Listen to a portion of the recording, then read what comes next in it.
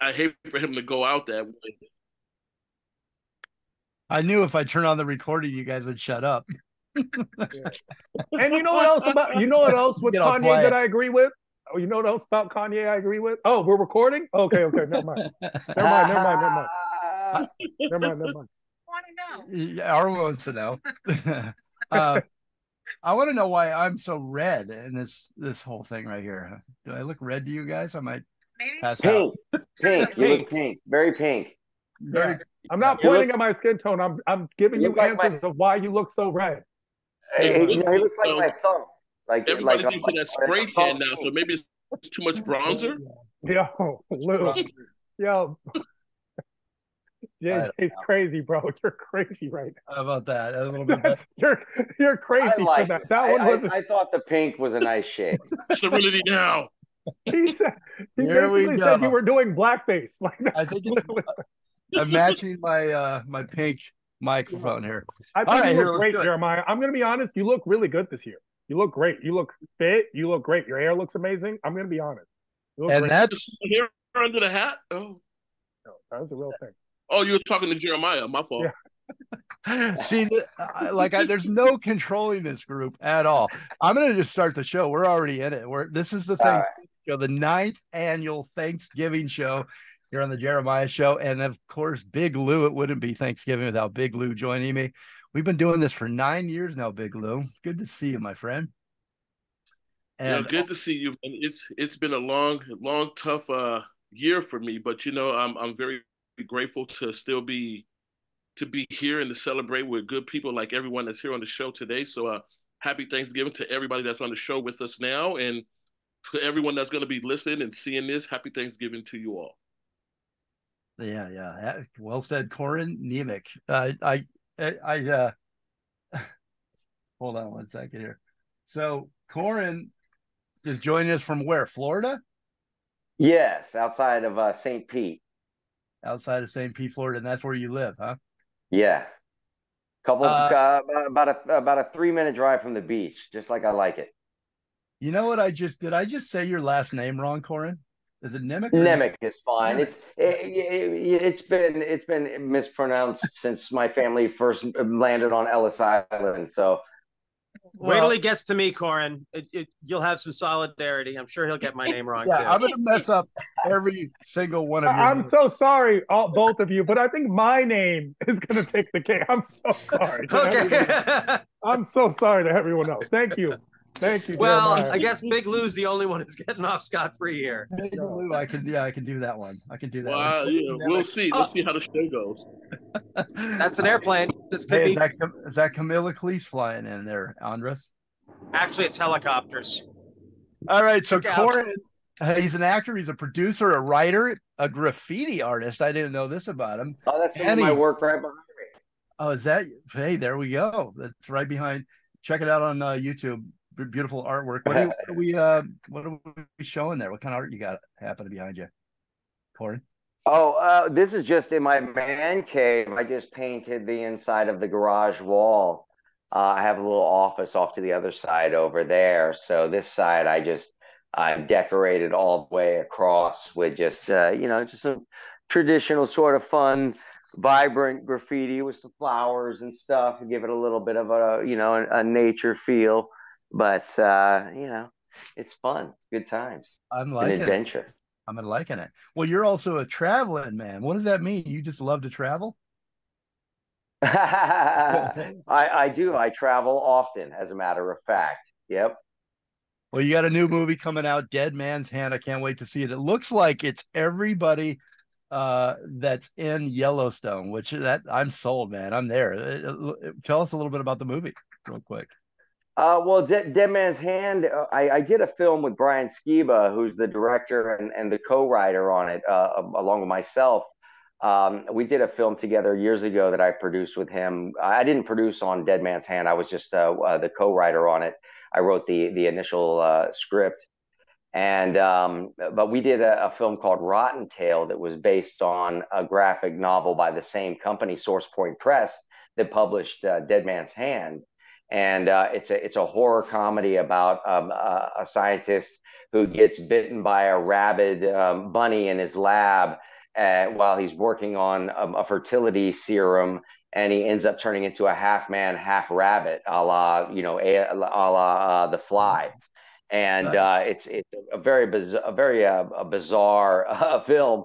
But that said, we had a great time, and when we circled back with Source Point years later, they wanted to do one of their westerns and from their graphic novel collection, and this was one of them. It's a great one. It's a 3-part series. I don't know if I'll write any more after this, but I had a great time writing the initial draft based on the graphic novel. It was, we were under a lot of financial constraints to get that movie made, as anybody can imagine. But I think it turned out good. It's a nice classic approach to a Western.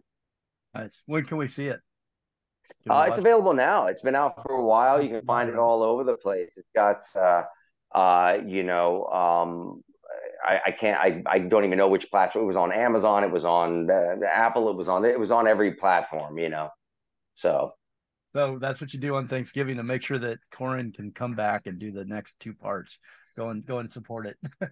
Well, welcome, man. Good to have you here. I know you're going to be on next week. We're going to talk all about the movie a little bit more in depth.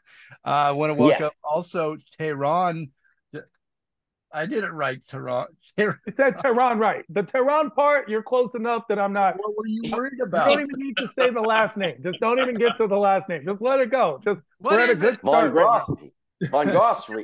Von Gossry is a very good one. There you go. Corin had it. I appreciate that so much. Thank you for having me, Jeremiah. I'm a huge fan of both your show, your restaurantness, because if I remember, you're 30 years into restaurants right now, right? Or no? Closing in on 40, but not counting it all. But last year, I found that out last year. You say you're a fan of the show. What's the last one you listened to last Thanksgiving? No, the last one I listened to was actually you had I listened to, first of all, I used to listen to the show a lot. The Sports Lounge. I used to get into the Sports Lounge where you guys, because I would make my picks based on who you guys would choose, just to let you know. That's not my show though. That's Big Lou's. I know that's Big Lou's show, but you were on it. You were on it. You were on it a lot. You know what I'm saying? But no. Yes, he was. But the last one, but yeah, he was. I know he was because honestly, his picks were always the worst. They always lost me money. But whatever, we're not talking about that. Yeah, I don't know anything about football. And Jeremiah's show, actually, I'll tell you the one that I actually stick out and I actually support a lot is when you had John Cleese on, because as a comedian, John Cleese, who Camilla's going to be here, that's her dad. But the John Cleese one, you actually have one of the best interviews with John Cleese because you got to like some real stuff. And people usually, he just like says a lot of jokes, but you get to a lot of real stuff. So just to let you know. But that's probably the last one. And I do listen to Sports Lounge. I do listen to Sports Lounge. Big Lou knows what you're talking about. Well, the Sports Lounge hasn't been on for 6 months, but I'm not gonna. I know it hasn't, and that's this year. I haven't had anything this year. That was my go-to during COVID. That was my go-to. COVID. That was like 2 years ago. Hey, I'm going back because of the tomato color of my face. And you made fun of me, so I'm just more raspberry than tomato. Either way, delicious. You look good. He does. He looks tasty. You need some whipped cream. Yeah, I do. Whoa, this is taking a turn, guys. This is taking a turn. Did you say pasties? I need pasties. Pasties and whipped cream is the last thing I heard. Change the subject. Are you still at the Laugh Factory every Thursday at 10? I'm every Thursday, Tehran Thursdays at the Laugh Factory. When I'm in town, definitely there. Either way, it's still my show. It's wonderful, fun, the funnest show in Los Angeles, according to Entertainment Weekly. So definitely come check it out. You are hilarious. I look forward to talking to you and listening to your podcast all the time as well. I appreciate you. Andras Jones, how you doing over there, my friend? Or you're watching the planes come in today? Yeah, and I just want to avoid the cross examinations. I'm not a fan. I never listen. Thank you. But I love you. I appreciate you, and I love being a guest. But I don't have any sports betting going on. So unfortunately, I can't make use of the Sports Lounge. Although it sounds like a very welcoming place. You invited me here to be your curmudgeon, so I'm doing my best to just start off on the wrong foot, and we'll just stay on that one throughout. Curmudgeon for All Seasons. That's a good album by Andras Jones. But there's no season like the one that began with the end of Halloween and ends sometime after the first week of January, to bring out the curmudgeon in those of us who have that strain in our our constitution. Well, you know what Andras likes to talk about, guys? If you have any questions about Nightmare on Elm Street. Oh, no, I love to talk about synchronicity. I have to talk about Nightmare on Elm Street. So lay it on, Every time Andras comes on, I start talking about Nightmare, and he's like, oh my God, I've answered every question I'm ever going to answer about Nightmare. So if you got your questions for Andras, because I've run out of them. One of my favorite Nightmare on Elm Street, I gotta say, because I'm a huge fan of Nightmare on Elm Street. But my favorite Nightmare on Elm Street was the one, I forget which one it was, but it was filmed at Venice High School, which is my alma mater. That's the fourth one. That's the one he's in. That's the one I'm in. Yeah, I played Rick, the karate guy. I ran down the hall, and there's a whole scene where I'm running down the hall like a madman. Everyone makes the jokes about it. Yeah. So that was my first day on a legit set. I had moved out to LA about 2 years before, and I'd done some like low budget things. But the first day of shooting on Nightmare was that. And I just remember I was so excited. They had locks at the craft surfaces, and I was like, I've made it. I've made it.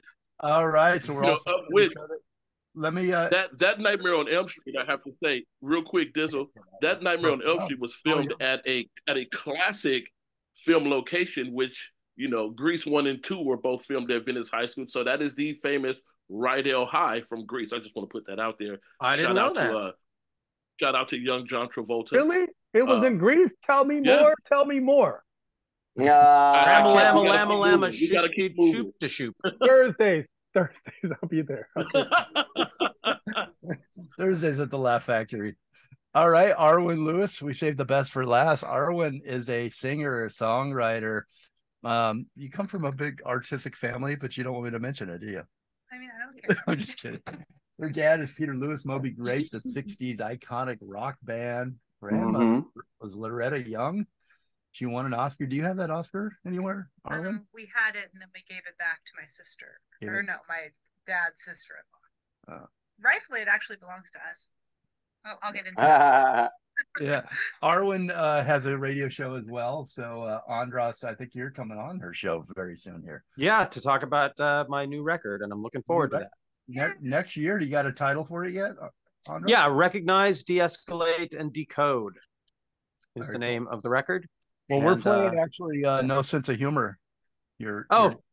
Excellent. Yeah, that's a song that's on the record that I have a video out for with Andy Dick in it, with me screaming in his face, which is kind of a massive role reversal in our relationship. I've known Andy since the early 90s. Yeah, he used to crash in my place back when I was the more successful actor. He had just moved out from Chicago. He got kicked out of his place, and he stayed with me for like 6 months. And eventually, as anyone who's known Andy for any time knows, that 6 months is a massive amount of time to spend with him. And I did have to kick him out over a disagreement over a boombox.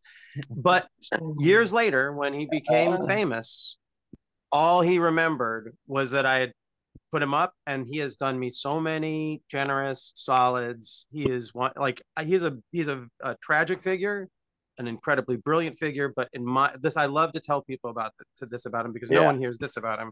He's also a tremendously loyal friend. He's also an impossible nightmare to be friends with, but to the extent of who he is a really a great friend, has been a great friend to me. And I make fun of him all the time because he deserves it, but his public persona is pure asshole, which is part of his pure genius. Anyway, it was great to have him in this video called Absolutely No Sense of Humor, that people think is about him, but it's about another comedian entirely.